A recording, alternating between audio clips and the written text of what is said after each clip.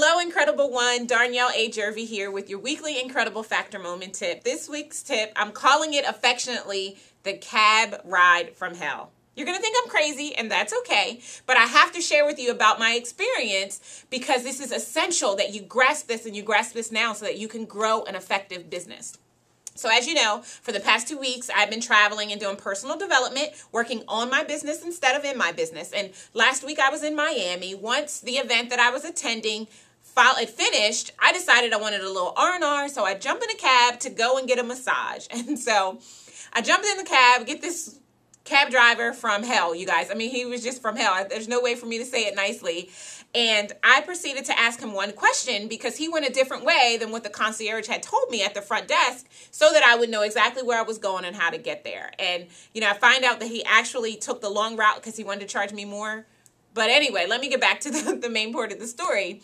So I asked him a question, and in asking him that question, he went off on me. He proceeded to call me everything except for Darnyelle Jervey, and I'm not talking about the nice words, you guys. And so that brings me to this week's tip. You guys know that I'm really, really big on customer service, and I'm really big on building clients for life. And so I want to share with you how you can take an experience that may be uncomfortable when one of your clients or prospects is asking you a question.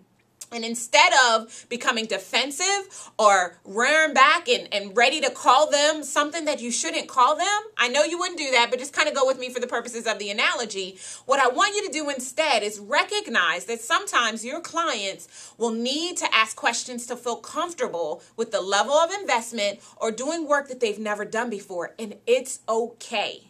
You're brilliant. You're incredible, and they need you. That's why they're having the conversation with you in the first place. So what I want you to do instead is take a deep breath.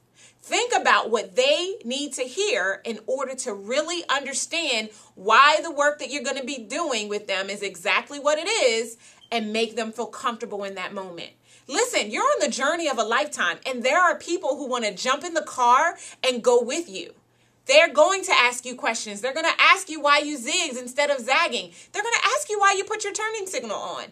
Reassure them and let them know that on this journey, you've got their best interests at heart, and you're going to provide them with a view that allows them to see all of the beautiful landscape and enjoy everything that goes along with building their best life.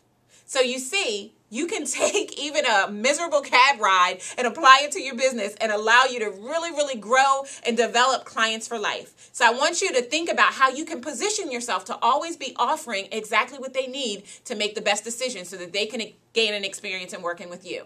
This has been Darnyelle Jervey with your weekly Incredible Factor tip saying be better, be stronger, and more than anything, be incredible. Take care.